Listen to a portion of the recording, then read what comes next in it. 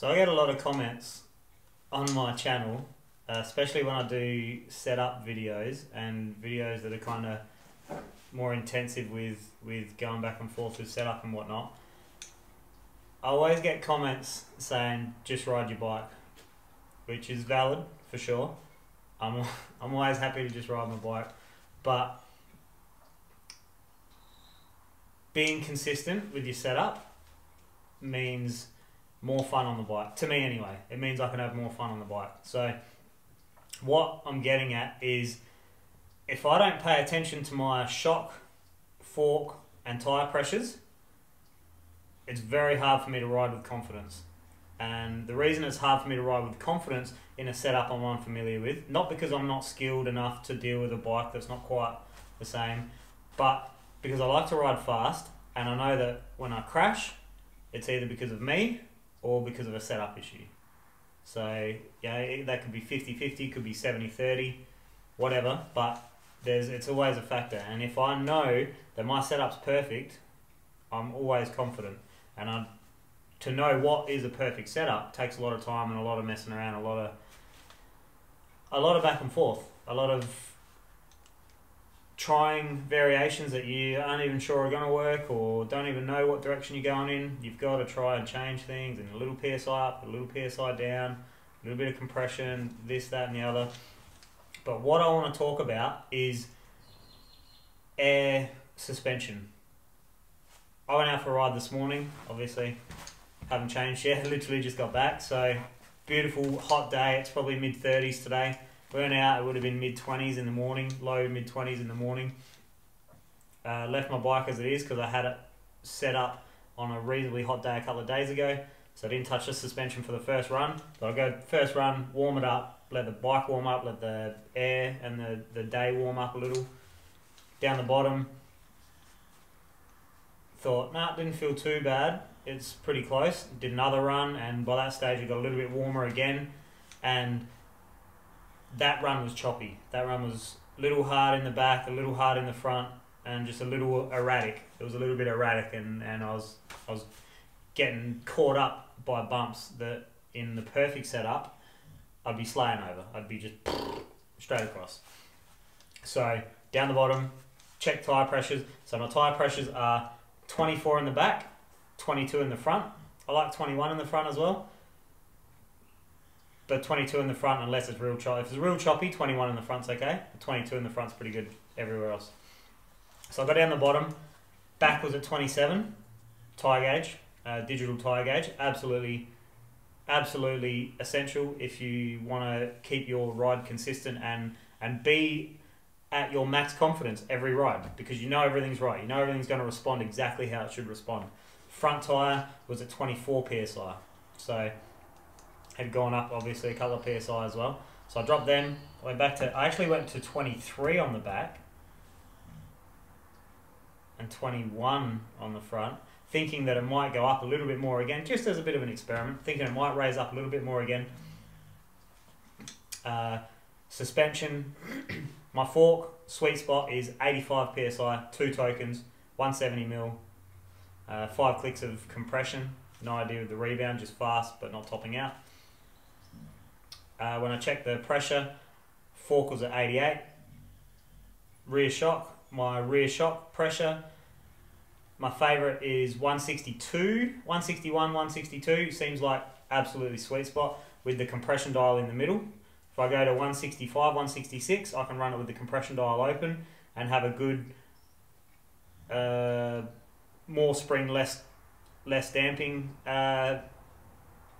kind of setup, which is fast as well. But I think I like the control of a little bit less spring, more damping in the back. So the zero, it's got -0 and plus on the little compression setting. So a little bit of compression, but mainly spring for support, which is kind of answers a question I've been asked a few times, and I got asked recently about, do I prefer more spring or more compression? Do I lean more on spring for support or more on compression for support? I lean on the spring for most of my support, and compression for just to top it up a little bit, and mainly for control. If I'm on the higher end of the compression dials, I'm too undersprung. If I'm on the lower end of the compression dials, if I'm like 2 clicks or 3 clicks starting to get choppy, means I'm oversprung.